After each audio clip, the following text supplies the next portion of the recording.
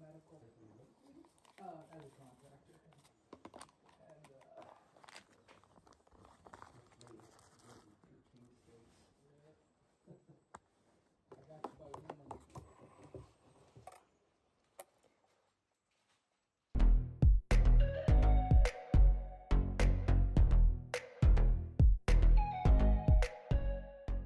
That's a dog, ain't no coyote, that'd be a wolf.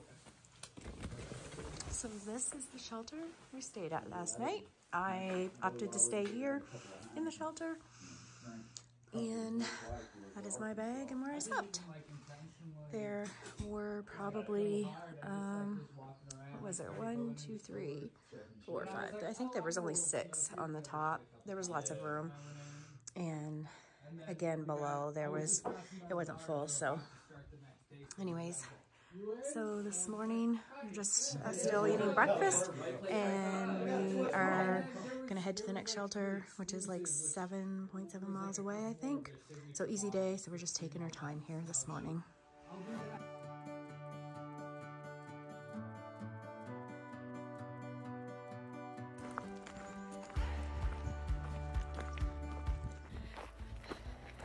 So today we get to see an old plane crash, and there's another mountain I think that we climb.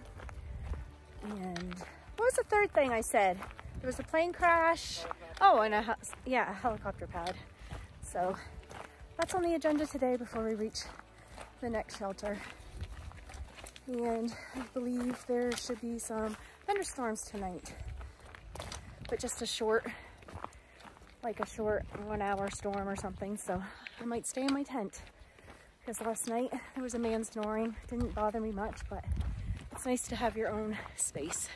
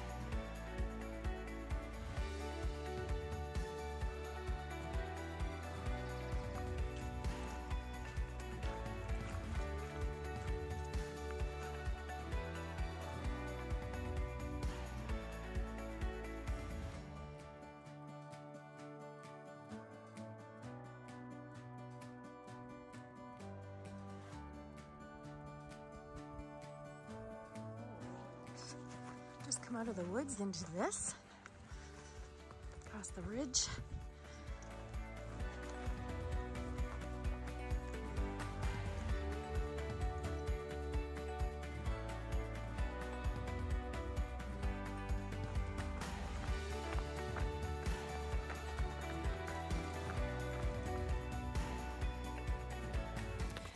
Weather today is supposed to reach 68 degrees, so I'm hoping that it's going to get any hotter than that.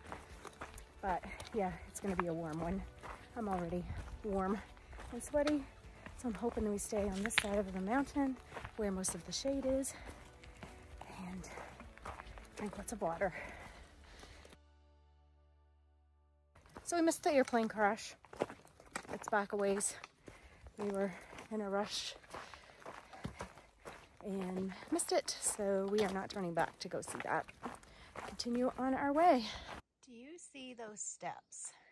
Oh, there's one there, there's a couple there. They keep going up and up. They are my worst nightmare, but I also appreciate them. So they're there to keep the trail from eroding, which I'm thankful for. However, they are super hard on your knees. I mean, we've gone over thousands of them at this point. Every time you come to one, you kind of grunt and step down over it, but they're not fun.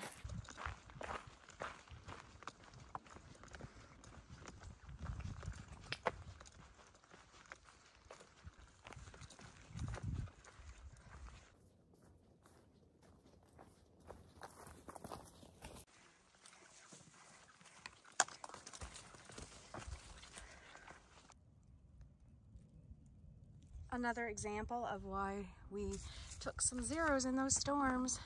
Big winds and lots of rain toppled a lot of trees. But this is the trail now. We were supposed to go on top of that.